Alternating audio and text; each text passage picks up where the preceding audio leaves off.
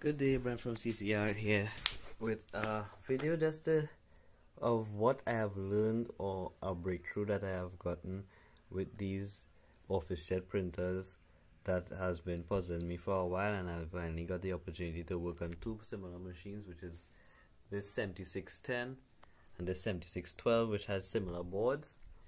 And I'm going to show you something. This will be a two-part video.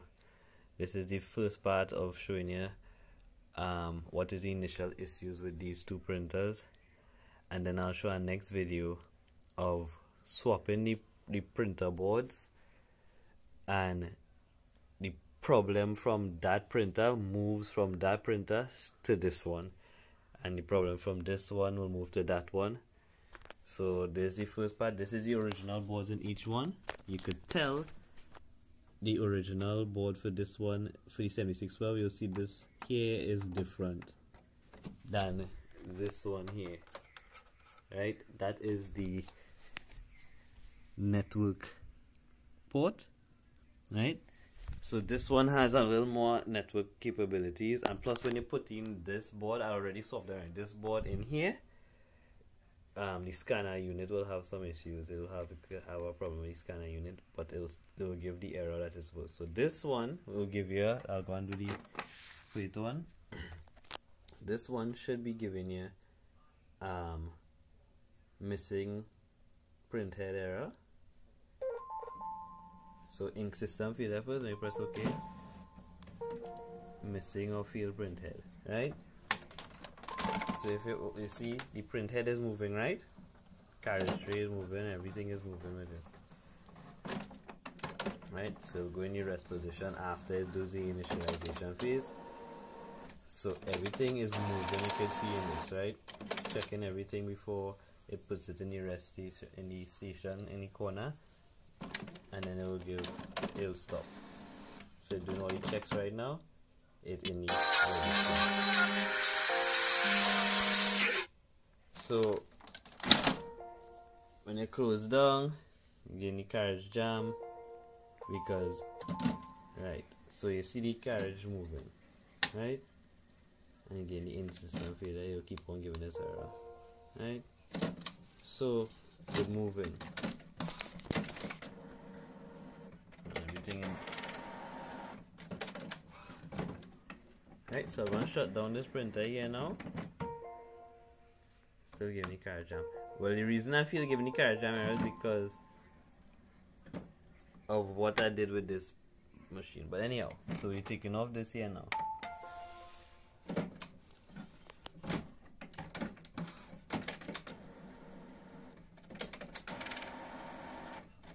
Wait until it's shut down.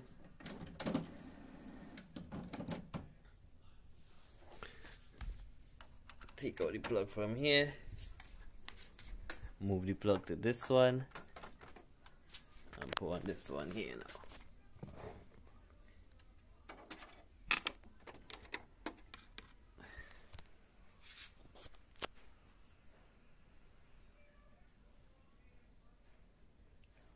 I press it.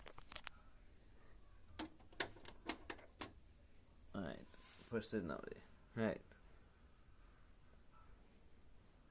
So you most likely wouldn't hear anything. Right, so same ink system failure and carriage jam error, and I keep on doing that. It's trying to move. Right, I'll put my finger down in here so that you know that it says that. So let me put something down inside it. Right, so carriage jam. And if you're watching the corner here, it can't move, it locked. So even if I try to get it out, it can't come out. Right? So we observed that this one was moving, right? And this one wasn't moving. So that is the two problems. So I'll bring a next video with it swapped. I'll swap the boards, and you'll see most likely this might move still because it's locked in the corner, but you'll start getting a carriage jam error, and then you'll see that the print head in this one will not be moving at all. So it is like the the board itself telling the printer, hey, I know that your carriage your carriage tray cannot move, and it's not supposed to be moving, so it will just think that it's not moving. So turn off this now. It reading cartridges, everything, and shut down, close up, and I'll give you the next video after. Right, so bye. This first part, second part coming in a little bit when I swap them.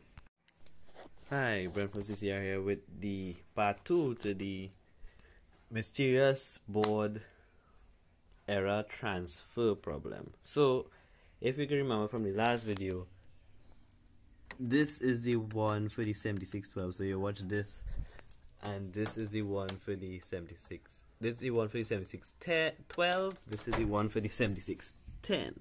Right? That is the boards to know the difference between them. So putting this on the 7612 and see what's happening now. So the main thing you'll be checking in this one is to see if the carriage tray moving at all.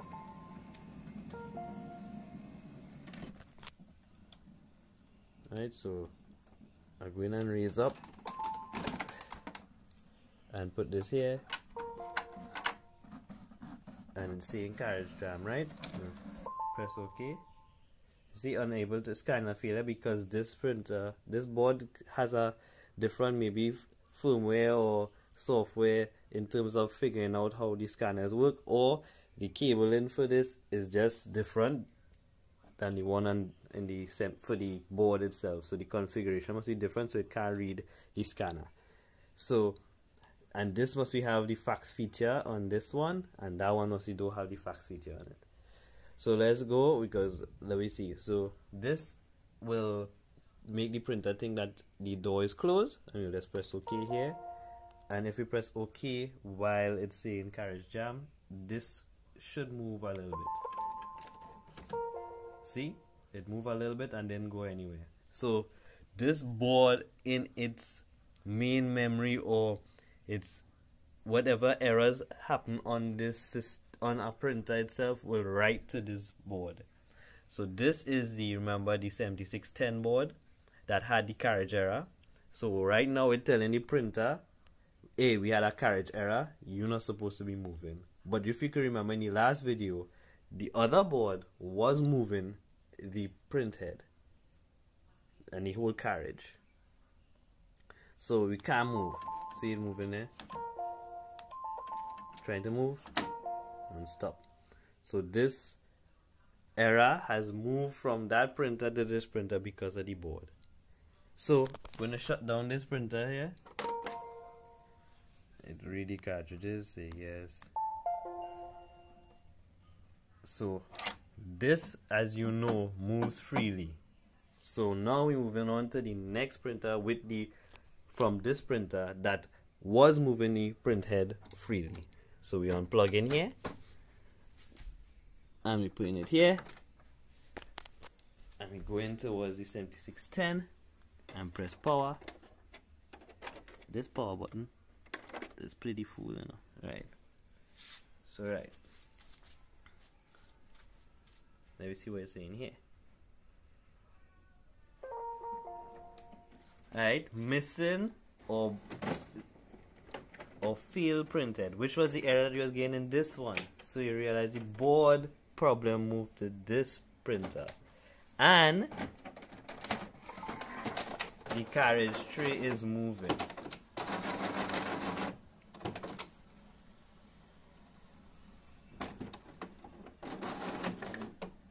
So you see what I figure out here right now.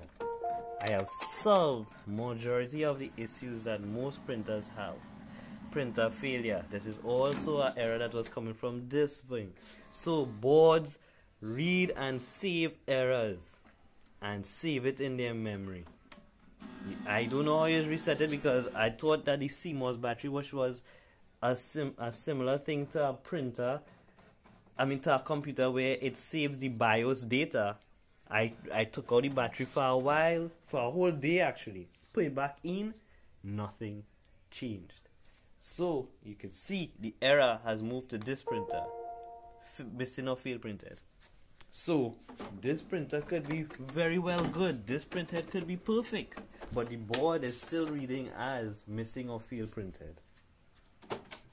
Moving, you could see that it is moving freely, no problem. But before, when I swap it, this was locked in the corner. So the board saves errors. So now I'll take out this, close down this, turn off this, and now we are realizing that HP boards save errors. So if I get a brand new spanking board that works functioning properly and put it in one of these machines with no errors on it, this printer should be working, unless the printhead has some other issue, which I doubt, because if I could go back and tell you what was going on with this printer, is that the printhead was already changed when they was getting the printhead error, and when they changed it, the same error still popped up. This printer in the back here, if I get a board fit, let me tell you what's wrong with this printer. The problem with it is they're saying that 2 of the cartridges, magenta and cyan, are not reading. They're either damaged. The only thing that the customer did was left on the printer with the cartridges out, went and buy cartridges, came back, put them in, then get print ink system failure. After that, the ink system failure error left, and then it said damage or missing cartridges. The same 2 cartridges that were low on ink. What I think now, if I had a printhead for this, a board for this, and I changed it because I swapped these 2 cartridges, 2 other cartridges, because those are 2 brand new cartridges. If I swapped the board of a brand new or a working board that never had that error should go. So this is the final conclusion, and I feel it's a major breakthrough in the issues and errors that I have come across throughout the time that I've been fixing these types of printers. And I know somebody out there has been encountering these problems and thinking that it is the printhead, and it's not the printhead, it's the board. The board saves errors, which I was always thinking a while now, and finally got to try this out for myself. So thanks for watching. Bye.